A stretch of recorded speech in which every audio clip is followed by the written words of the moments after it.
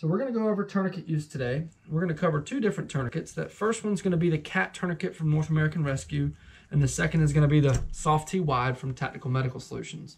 These two tourniquets are both CoTCCC approved. That's the Committee on Tactical Combat Casualty Care. There's a third CoTCCC approved tourniquet out on the market right now. That's the Emergency Military Tourniquet from Delphi. It operates a little bit differently from these two. These are both strap and rod or strap and windlass type tourniquets, whereas the other is pneumatic. And there's a fourth tourniquet that's being evaluated right now that could potentially be added to that list of approved tourniquets soon. So the first one that we're going to go over today is the CAT tourniquet. We're going to go over a couple differences between the Gen 7, which you see here, and the Gen 6, which is the prior version, and also counterfeit tourniquets, which we get asked about a lot in classes. So the first thing that you'll see here, which kind of helps you identify this between the Gen 6, is the windlass. You'll see some ridges here on the windlass, and these ridges come out from the windlass rod versus the Gen 6, where they were indentations into the windlass rod, and the rod itself has been beefed up a little bit. So that's one of the first things that you can notice even before it's out of the packaging. So the strap itself was lengthened a little bit in the Gen 7. It's still this self-adhering band that goes around the circumference of the extremity, and then you've got the red tip on the end, and that red tip has a little bit of support internally into it, so that way you can kind of get a little bit better grip on that section there. And then the buckle is the other major difference here. As you can see, this buckle has a single routing option.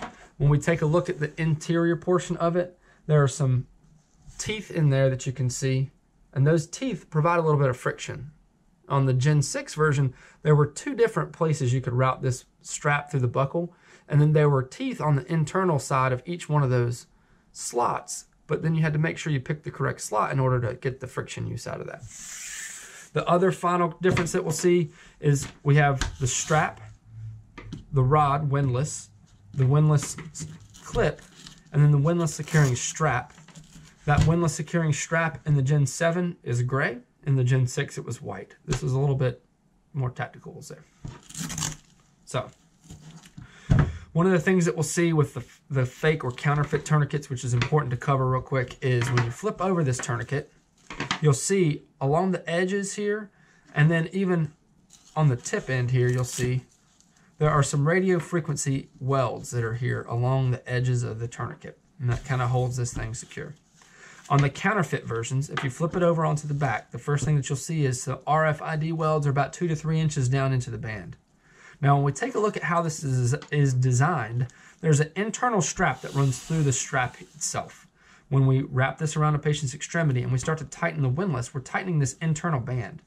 So on the counterfeit tourniquets, that band only comes to about 2 to 3 inches past the section here where the rod of windlass is. So as I'm tightening, I'm not tightening circumferentially. I'm tightening just this 2 or 3 inches. So that's been a failure point in those fake tourniquets, and that'll break off internally here, and then now this thing is completely worthless. The other thing that you'll notice on the back, and it's a little bit difficult to see here on the video because it's all just raised lettering, but you'll see CAT written real wide. You'll see some manufacturing information here, and then you've got a website there. This is a website from the manufacturer. If you want to purchase this, you can go to our website, www.SOARescue.com, or you can go to the manufacturer's website, that's narescue.com as well. So, we'll talk about how we use this in a minute. We'll do some live demonstration. The second tourniquet, Soft T Wide. A couple differences between this one and the CAT tourniquet is there's no self-adhering band. This is just a nylon strap that goes around the patient's extremity, and then it goes through a buckle here. It's already routed. There's no friction teeth as it's already pre-routed, and then it's got that edge is sewn so that it stops if it's pulled all the way through, or attempted to. So you have a buckle that can disconnect. That can go underneath the patient's extremity if they're lying on the ground, and then it comes back through and disconnects back in. We've also got a little section here on the end of the strap where you can write the time of application down. Other than that, it's pretty much the same style use, although there's no internal band. When we tighten this windlass down, we're tightening this band as it comes through this nylon section. In order to secure the windlass, we'll put it here and kind of in line with the remainder of the tourniquet, and then this triangular clip will come over top, and there's a notch where that'll go into the windlass. So again, a couple differences with this and the prior generation for the Soft T Wide. The buckle here was flat on the prior version. Other than that, the construction is pretty much the same. So again, here we'll go over instructions for use on that one in just a minute as well.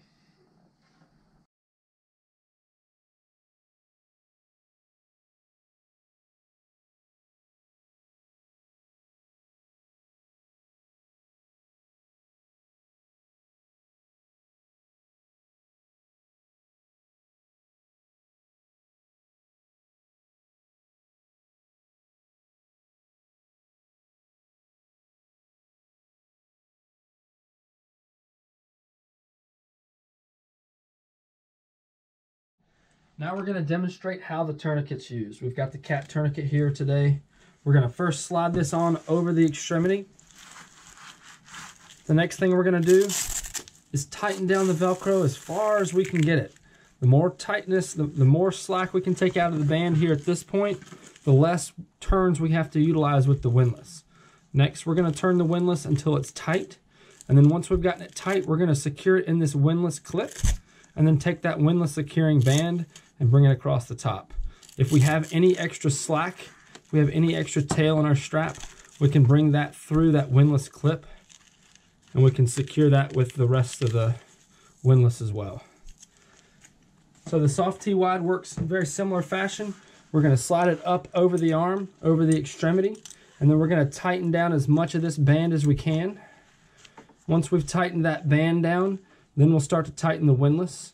Once we've tightened the windlass down, we'll secure it with this clip into the notch on the windlass, and then we're done. What we're going to do for either device to check to make sure that the tourniquet is secured the hemorrhage or the tourniquet's done its job is we'll check to see that the bleeding is stopped, or we'll check a radial pulse or a pulse at the distal end of the extremity and make sure that the pulse is stopped. So we'll show a couple tips on packaging. When it comes out of the packaging, the cat is going to be set up like this. You're going to have about 6 to 8 inches there that are kind of connected and covered, and then you'll have it doubled over like so. So when it comes out of the packaging, this is kind of going to be how it's set up. One of the things you want to do, make sure you take it out of the packaging. If you've got gloved hands that are covered in some type of blood, water, rain, whatever, give yourself a little bit of advantage, take it out of the packaging. So one of the things that you'll notice when you take it out of the packaging, please do not put this clip in, put the tourniquet in the clip like so, or we even see people put the strap across to keep the tourniquet secure as they put it in their kit. When I go to use this thing, my issue is going to be, now I cannot tighten this windlass because it's strapped into the clip. Don't do that. That's going to be a failure point when you're stressed. The other thing that we'll see here, for some reason people just decide that it needs to go ahead and go over, so that way that extra tab on the windlass or on the windlass securing strap there doesn't get caught on something. So again, leave that channel open, because when I'm during stress, the last thing that I want to do is make life difficult on myself. So make sure that it's always kept open like that. There is another school of thought on how the band itself should be packaged, right? There are some people that enjoy keeping it like this because it keeps it pretty compact and it keeps it in your kit from coming undone or fumbling around, falling around. When you go to use this, if you give it a hard tug, it's going to come loose. And that's one of the things that it is required for the CoTCCC approved tourniquets, is that they must be able to be used with only one hand. That's so that it can be self-applied. So the second style, which some folks like to put this tourniquet in their kit, is they'll take this band and they'll fold it over to give themselves a little bit more grip on that. Now you've just hidden that red tab section, so if this is something that you want to do, make sure you just practice with it. Make sure you get comfortable with how it's used.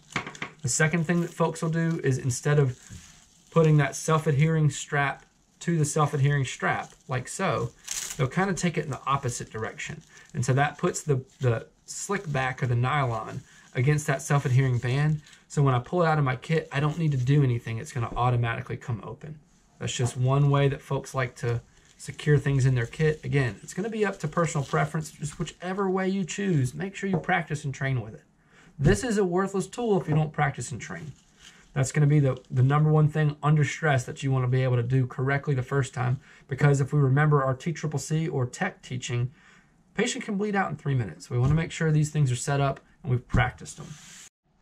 So the next thing that we'll look at is how to pack the soft T wide. This is how it comes right out of the plastic. You can see it's a little bit wide and bulky. That windlass itself sticks out past the top end of the nylon. We'll take a little bit closer view of that, how it looks. Right, you can see how a little bit bulky. Again, personal preference. This might be how you want to put it in your kit. Depends on what your kit looks like. Depends on what your cube setup is. You got 2 rubber bands here that kind of hold everything together so that it's nice and snug, because there's no self-adhering band for it to take care of itself. But what we're going to do is we're going to take these 2 rubber bands and we're going to use those to now what we call flat pack this tourniquet. This is a pretty popular method to take this tourniquet and make it a little bit lower cube size. So a couple things that we're going to do to get this thing ready is we're going to take the band and pull a little bit of slack out. Our eventual goal is that we're going to want to have it sitting, the windlass sitting right next to that nylon section, nice and tidy. The next thing that we're going to do is we're going to go to the strap and we're going to shorten the tail up some.